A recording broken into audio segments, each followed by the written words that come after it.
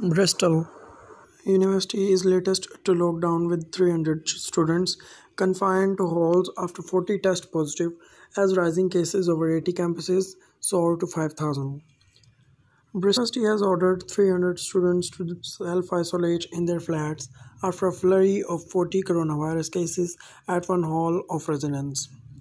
Everyone living in the courtroom accommodation must only socialize with those in their living circle from this afternoon. The university said it was a precautionary step but warned students it would take action to enforce the thorough measures. Professor Sarah Purdy, Professor Vice-Chancellor for Student Experience said, having a racist case number with colleagues from the public health team today, we have decided that further measures are appropriate at this stage.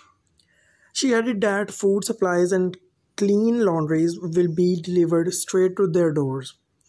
Bristol says it is currently supporting 254 students and 3 staff members who have tested positive for coronavirus. All 3 staff have been working from home and have not been on campus.